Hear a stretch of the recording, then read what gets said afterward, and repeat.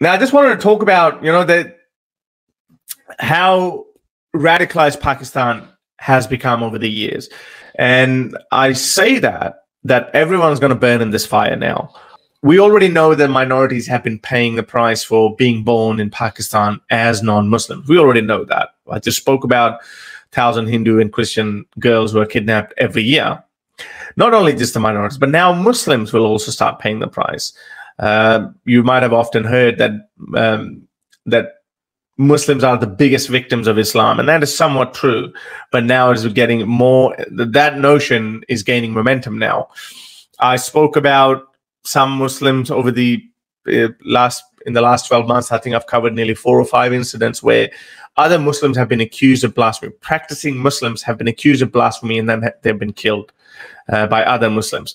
And hence I said that everyone is going to burn in this fire now. One of the guys was actually, I remember one of the guys was actually accusing someone else of blasphemy, who was an ex-Muslim atheist, I believe. I'm not sure, actually. I shouldn't say that.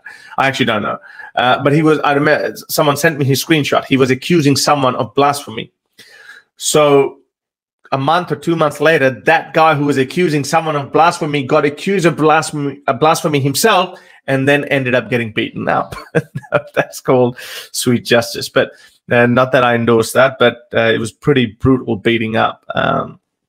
So everyone, now Muslims are going to pay the price as well. So have a look at this news story. This guy, look at this charmer.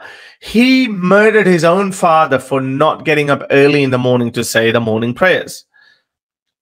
Now, fanaticism is fast spreading and may lead to total anarchy. That is by Wasim Altaf, a famous Pakistani social influencer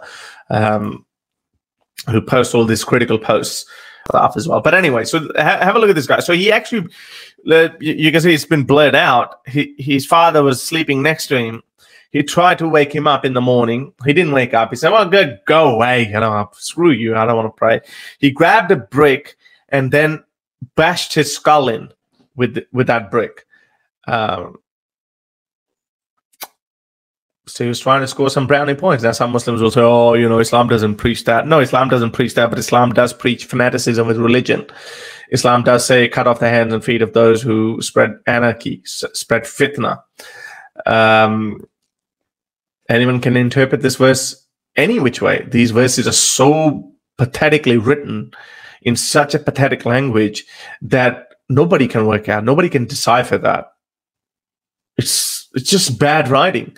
Not just a bad language, it's actually bad writing. And I'll show you that later on. But that's just the nature of it. Have a look at this guy. What a legend. Wow.